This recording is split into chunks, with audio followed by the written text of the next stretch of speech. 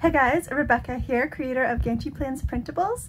Every month, at the beginning of every month, I like to post a video going over all of the inserts that I released the previous month to give you an idea of my thought process behind designing them, how I intend to use them in my own planner system, to hopefully give you guys some ideas of how you could use them in your own planning. So in today's video, I'm going to be going over all of the inserts released in June 2021. So I tried to release 5 inserts every month as a nice round number, and I've been trying to get my catalog larger over the course of this first year of the shop being open. But this month that didn't happen. The one I had planned for 45, I wanted to make sure to do a really good job with it, and then I kind of ran out of steam and I decided it was better to make 4 good inserts that I was really proud of than 5 that I was kind of mediocre about. But that being said, let's jump in. Insert number 41 is sort of a different version, a multi-purpose version of one of the inserts that was in the pregnancy bundle, which was insert 40, which I posted a video about last month. This one is a general doctor's appointment log, so you can keep track of any kind of doctor's appointment. Maybe you see, a psychologist, or maybe you see a specialist for something else and you end up having a lot of appointments. Nice to keep them in one place. Maybe you have kids, you have a lot of appointments, good to keep them in one place. So there's space for date, time, and location, obviously, provider and type, so you can say who the doctor or nurse or dentist or whatever it is, and then what type they are. So if you say, Dr. Smith is the dentist, and then you say Dr. Jones is the optometrist, whatever. Notes and questions could be either for things that you don't want to forget to ask the doctor, so you fill this in beforehand, or it could be notes that you take afterwards, or it could be any sort of context of okay, well, this one is for a filling, this one's for a cleaning, this one's for, an ultrasound, this one's for whatever. So that's insert 41. More general purpose than the appointment log that was included in the pregnancy bundle, but similar idea.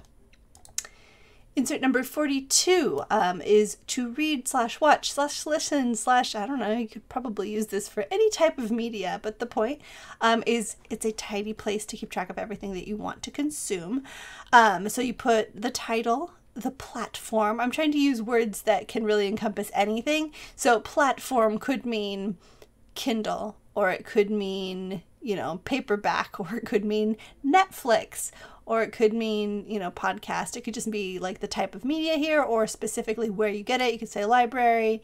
And then there's room here also for any kind of note. I was going to say I was going to have a space to put who you want to watch something with, for example, but you don't always, and that doesn't apply to everything.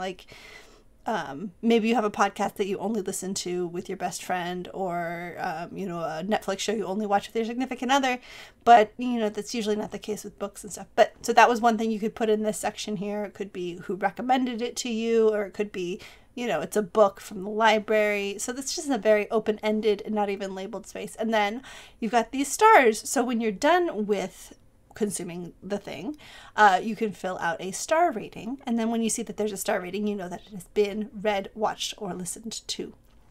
It doesn't have to be a podcast, actually. It could also be a music album. Just thought of that. So that's insert 42. Insert 43 is it's called a monthly review in the catalog on the website, but it could be for anything. So my idea was you put, June 2021, and then you can give yourself a general rating of this is how I felt like I did in that month. Or it can be review for a project that you completed, and a star rating for how well you think you did. So then the questions that you want to ask yourself, and it's just sort of a guided exercise here, and I'll zoom in so you can see better. What went well? What went wrong? Things that you couldn't control, because it's often easy to really beat yourself up when things don't go exactly to plan. And so I think it's important to have a space here to sort of have that out clause and say, everything went terribly, but it was because this happened. We got sick and whatever. Challenges coming up. So this is for, it's going to be different next time, because it's not always the same. So say next month, I know that I'm going to have a whole lot of birthdays. So, or I know that school's starting, and so the schedule's going to change, or there's more traffic, or whatever the challenge is coming up, and then do differently next time. So based on what went well and didn't, What are you going to try differently the next time you do the thing? Have a month, do a project. I mean, you could do a review every week if you wanted to. So that's why, again, I try to keep things as open-ended as possible. That was insert 43, and now insert 44, the last one for this month, you'll notice is Printedware. So I'm going to talk a lot about how that works. But first, this is the currently dashboard, which I put in quotes because that's just the name. But it's just one of those where you put what you're currently into. So you could do this every month, you could do this every week, again, whenever. But what are you currently reading, watching, listening, playing, which could be any kind of a game, or it could be an instrument, I guess. Loving, just generally, that's sort of a catch-all, and then looking forward to, things you're excited about, and then currently doing, again, sort of a catch-all. There should be space for multiple things. Say that you're, you know, watching 2 shows, you could put one of them here is what you're loving. And you know what, you can always, if you want to, cover these headings up and replace them with your own thing, but that should catch everything. The idea of this is it's like a dashboard. My thought and the way that I'm using it is I print this on the back of my monthly insert. And so this is the very first thing in my planner, which you'll have seen in my monthly plan with me, and I think in maybe an Instagram post already. And so the idea of the way this prints, I put it only formatted on one side of the page here. So it's on the right side here, and then on page 2, it's on the left side.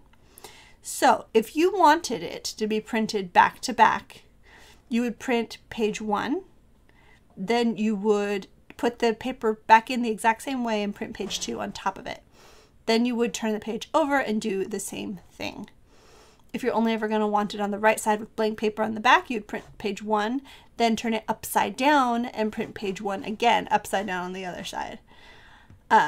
But this way you can really adapt it, and it's going to make it really easy to print on the back side of something else without wasting a lot of paper and ending up with like a left side page when all you want are right side pages. So hopefully that makes sense to you. I might, if I got, you know, a lot of confused comments, I could do a video showing how that's done. But it's basically just look at where on the page you want it and print that side of it. And obviously only the pocket size has 2 copies here. And then one last thing I wanted to show you today is not an insert, but sort of a product or a service.